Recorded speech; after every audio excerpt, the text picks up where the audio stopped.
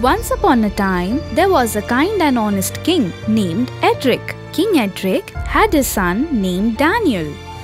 Daniel was a skilled archer. He cherished the sport of hunting. He and his friends went hunting in the jungle on a regular basis.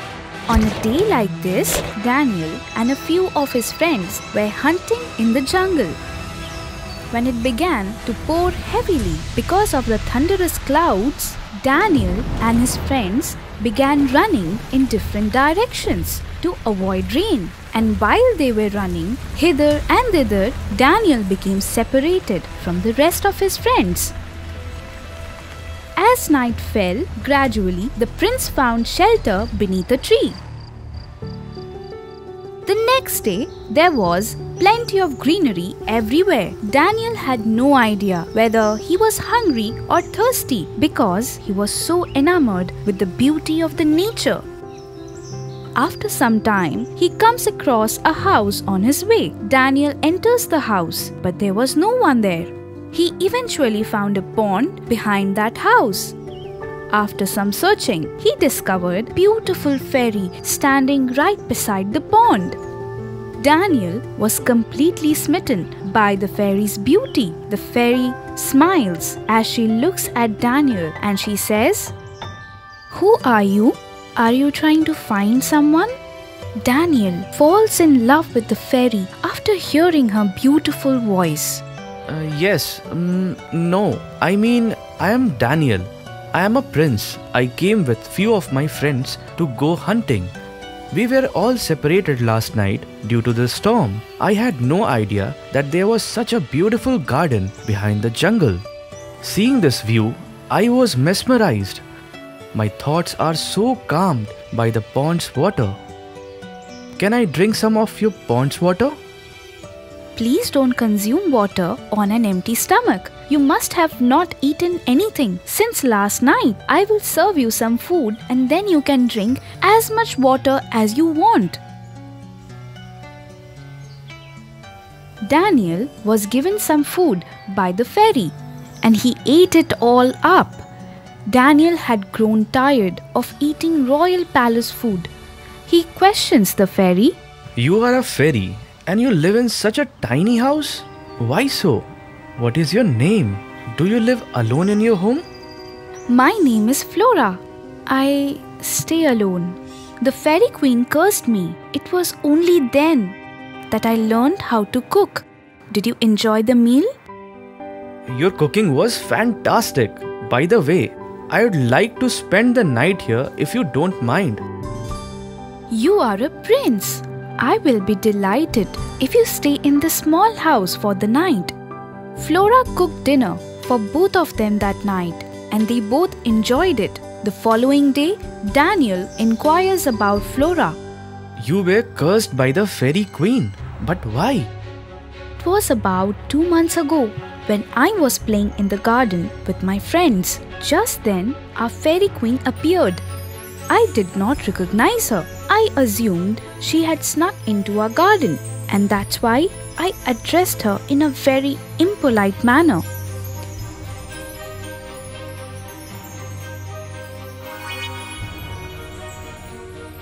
Just then, the fairy queen cursed me and abandoned me in this forest out of rage. My father does occasionally come to see me. My father will meet with me tomorrow and I will introduce him to you. You can sleep here till then. Flora's father arrives the next day to meet her. Flora introduces Daniel to her father. Flora's father was overjoyed when he found a prince in a small house. My dear, make something special for the prince today. No, I don't require anything. I just like the way your daughter cooks simple food. It's just palatable. They all started talking that day. Then Daniel asks Flora's dad, Dad, Flora is the woman I want to marry. Would you agree with that? Flora's father went silent for a while and he said, Your father will not approve for this alliance because you are a prince and we are from Fairy Kingdom. You don't have to worry about it. I have made my decision. I am only going to marry Flora. After a while, Flora's father told her everything, and he realized that Flora too had begun to love Daniel. Daniel suddenly walks into the room. I have been given permission by your father to marry you. Simply put, I am curious about your opinion. Flora accepts his proposal as well, and she tells Daniel, "But I have one condition. My curse prevents me from leaving this forest. You must stay with me after marriage. Is that okay with you?" Wholeheartedly. They both got married.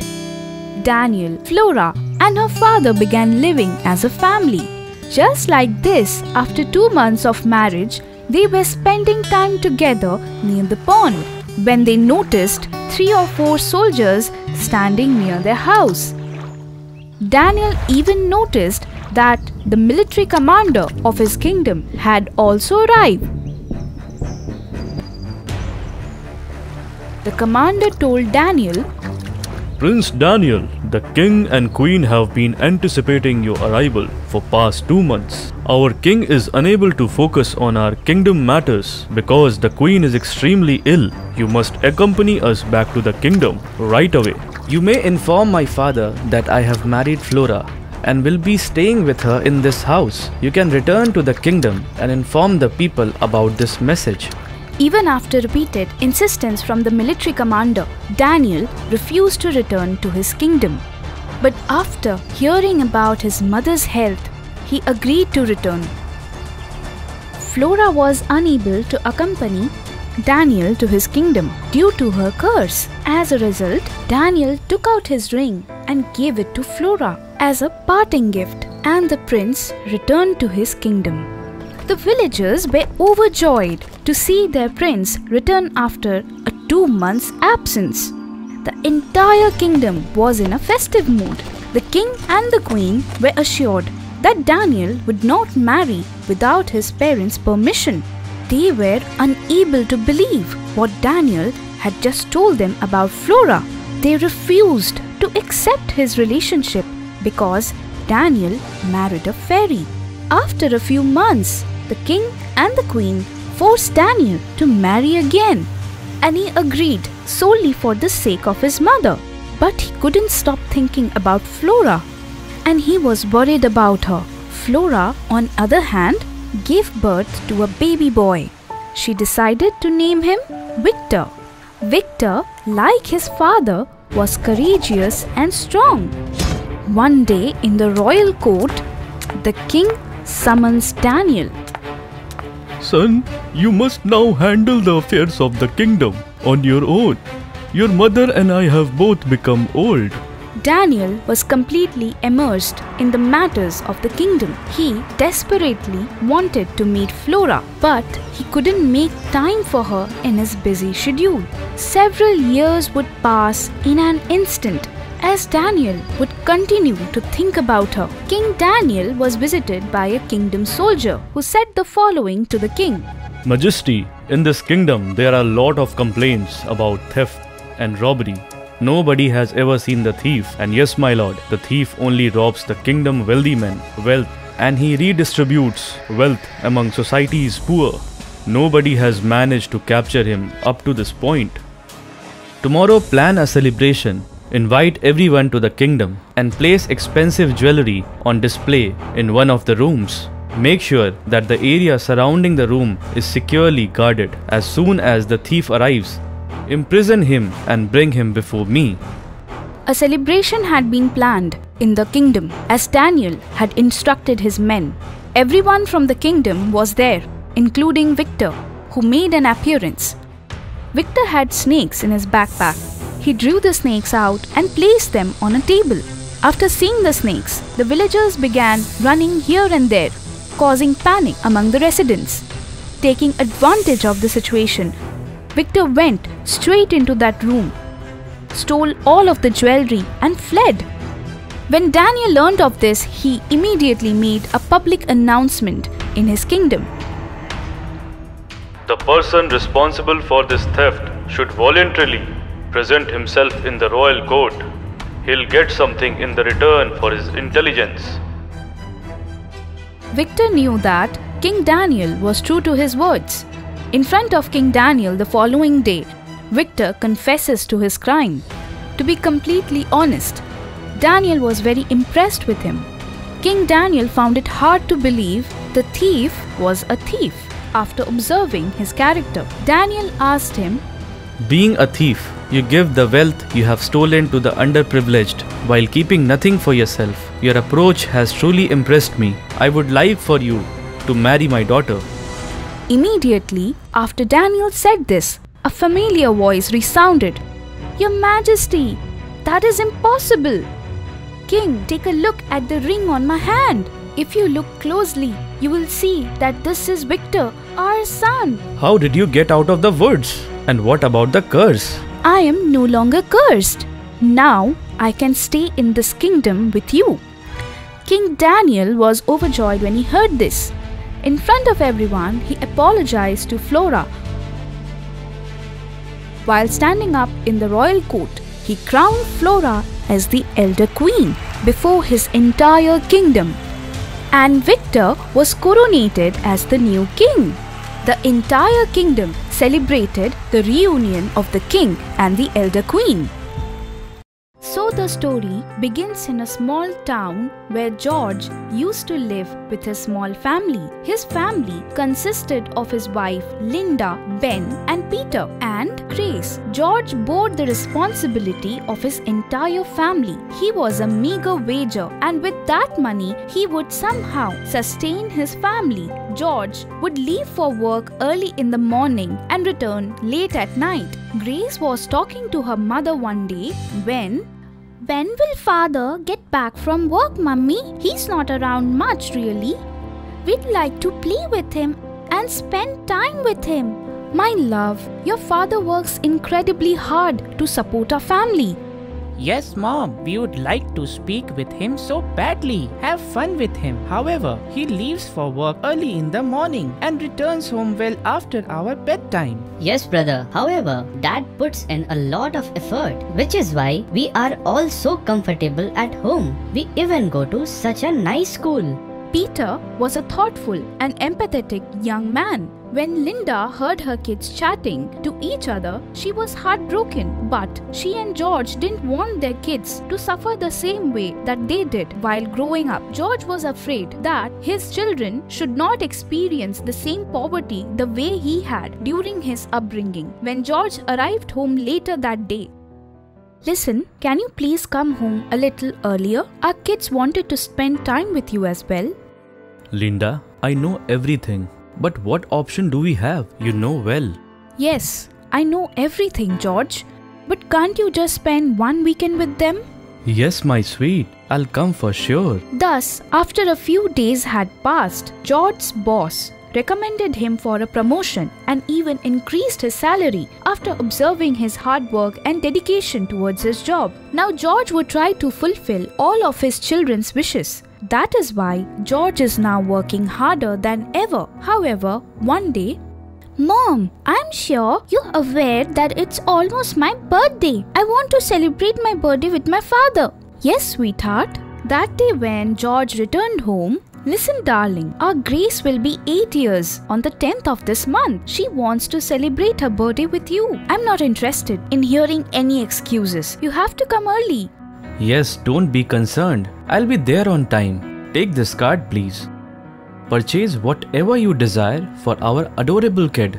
George was so busy with his business that he forgot about his children and wife's birthday. Earning money was everything to him. They were actually quite wealthy at this point. Linda wanted to take a trip with George and her kids and parents. But every time she brought it up, George would brush it off by saying about how busy he was at work. And exactly like this, the time passed. Grace's birthday had finally arrived. Before heading to the office, George gives Grace a hug and wishes her a happy birthday. Grace gives her father a hug as well and nearly begged him to stay. Yes, dear, I'll come for sure. "Listen, you have to leave early today and don't break the heart of the kids." Yes, Linda, I'll be there on time. George leaves for his office, and by evening, Grace's friend and family had already arrived for her birthday. Everyone was ready to cut the cake and was looking forward to seeing George. Linda dials George's number, but he does not answer. Then Linda calls the office, where she learns that he is in a very important meeting and will be late. Linda decides to ask Grace to cut her cake because it was getting late. Grace, on the other hand, was extremely depressed. After finishing their food, everyone returned to their house. At that point, Grace said to her mother, "Mom, I knew that Dad isn't coming because he doesn't have time for us." "No, sweetie, your father must be extremely busy with his work." You should not give Grace false hope, Mom. Dad is never home on time. He's only concerned with money and not with us. I have grown up watching this. No way, brother. This is not the right thing to say. Daddy is working extremely hard for us. Isn't it true that you are his lawyer? Ben and Grace storm off to their rooms in a fit of rage. Linda now makes the decision to speak with George about this. George arrives home late at night and just then, Sorry dear, it was a long and exhausting day. That is why I was unable to attend the evening party. But I do have some good news to share with you. I was given a share of the company. Linda was ecstatic when she heard this. She was well aware that George had worked extremely hard to reach this level. Really, all of your effort has paid off so well. Yes, I have your and our children's full support in this endeavor. That is why I was able to reach this height. First, I want to discuss something. You tell me, my love. Why do you spend so much time chasing after money? With whatever we have, we are content. If you are not careful, it could happen that you have money but not your family members. Don't worry, Linda. Everything will be fine. Linda tells her children about the good news the next day. Hearing about their father's promotion made them all extremely happy. George was now one of the most powerful businessmen in the city. He built a sprawling mansion for himself in a matter of days, and he even invited his parents to stay with him in his mansion. At this point, George's house had everything he ever needed. Even so, his absence was sorely felt by his kids. When George once arrived early at home and his kids saw this, they were thrilled. And then Ben said, Do you know, this is the best surprise I have ever received. Yes, dear. I have one more surprise for you. "And what's that? Tomorrow, we are all going to our farmhouse. Is this for real?" Yes, Linda. The following day, everyone travels to the farmhouse, a villa with a view of the ocean. Everyone was having a great time there. Together with his kids, George was laughing and enjoying himself. They all sat down for breakfast. "Dad, will you spend the first day of the new year with us?" Yes, dear. I'm going to spend few days here with you guys. But all I have to do is show up at a meeting tomorrow. I'll be back here as soon as the meeting is over. "Yay, Daddy!" Grace hugs her father. George leaves for his office the following morning. Suddenly, a tsunami forms in the sea and his entire family drowns in it. After arriving at the office, George listens to the news before quickly returning to his farmhouse. When he got there, he discovered that there was water everywhere. He made an effort to look for his wife and kids, but they all were long gone from his life. And when he can't see them, he falls to his knees and he cries. He recalls something Linda had once told him. "We must be content with whatever we have. Why are you chasing after money?" George was heartbroken because he was no longer able to see his wife, kids, or even his parents. Now, George was completely alone. This story teaches us that wealth is not the be-all and end-all of existence. Between time and money, there should always be a balance. Otherwise, we might have money in the end, but our family might not. A long time ago, in a kingdom, there was a king named Frederick. He had a daughter named Georgia. Georgia was a stunning, beautiful princess with a strong personality. Georgia, as the king's only daughter, would always take advantage of this. Georgia's tenacity ensured that she got everything she desired. Georgia's stubbornness only grew stronger as she grew older. On one occasion, she went to King Frederick as he was relaxing in his room. Goes in and she tells her father, "Dad, according to what I have heard, our kingdom's southernmost region contains a large mountain that is home to a beautiful garden. I'd like to see that garden." Oh my dear, the garden you are referring to is engulfed in the darkness of ghosts. According to legend, anyone who climbed the mountain never returns again. That garden is haunted by ghosts, my dear. For many years, no one from our kingdom had ever ventured towards that mountain. That is why you should stop daydreaming about that location. "No way, father! I will go to that garden. Start preparing for my visit." Georgia stood by her words. The king eventually had to yield to his daughter's demands. On one condition, princess, I will allow you to climb the mountain. You are free to go there, but you must return home. Staying on the mountain after the sun goes down can be extremely dangerous. So be careful about that. It is a haunted place. Tie a protective thread around the princess' hand before she heads for the mountains.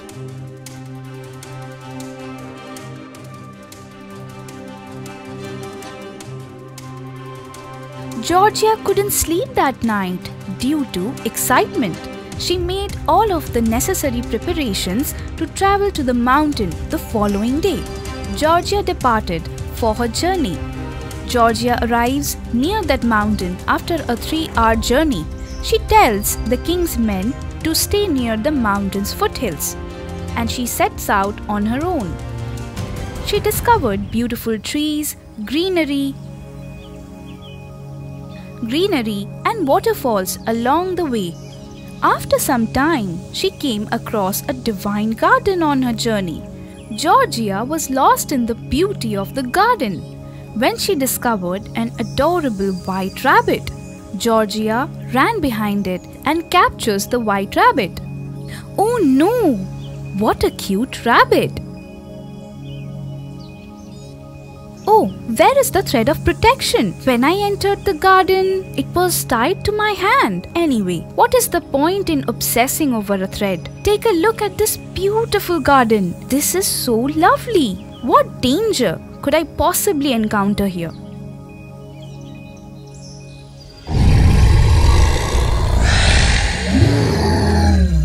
Georgia screams, and when she looks down in her arms, she notices the rabbit has turned into a rat. Georgia faints after seeing all of this. When she regains her consciousness, she finds herself in an old castle. What am I doing here? And this place stinks to high heaven. I really wish I had listened to my father. Georgia began to cry. When King Frederick in the kingdom was concerned about his daughter, he made an announcement in his kingdom. Anyone who can go to the mountain in the south of the kingdom where the princess was lost and bring her back to the kingdom, the king will grant them the south of the kingdom. Lucas, who was watching him from a nearby audience member, kept thinking about this. Lucas visits King Frederick. My lord, I am a common villager. My name is Lucas. I have come to ask for your permission to track down the princess from the mountain. King Frederick was quick to grant him permission to bring princess back. Lucas dashes off towards the mountain. When he sets out to find the haunted garden, he encounters an old man along the way. Lucas approaches the old man and asks him, Hello, have you seen any princess in this area? I understand your mission and why you have come to this mountain. I have got something for you. Take this. It's a glass bottle containing what looks like a magical water. You can see everything if you sprinkle this on yourself. but you will disappear. Only when you become invisible, you will be able to enter the palace on the mountain. You will come across Princess Georgia and will be able to carry her on your shoulders. Before exiting the castle, the moment you leave the castle, the ghost will notice the princess is missing and come looking for her outside his palace. Just as he exits his palace, sprinkle him with the holy water in this bottle. The holy water's strength will cause the ghost to burn up and become ash. Just keep in mind that the palace is the ghost delusion. You must restrain your senses, son. I hope you understand what I said. Be careful, that place is very dangerous. Sir, thank you so much. I'll do exactly what you say. Lucas thanked the old man and resumed his journey, carrying the glass bottle with him. While walking, he comes across the same garden and the same beautiful rabbit. Oh wow, look at how adorable this rabbit is.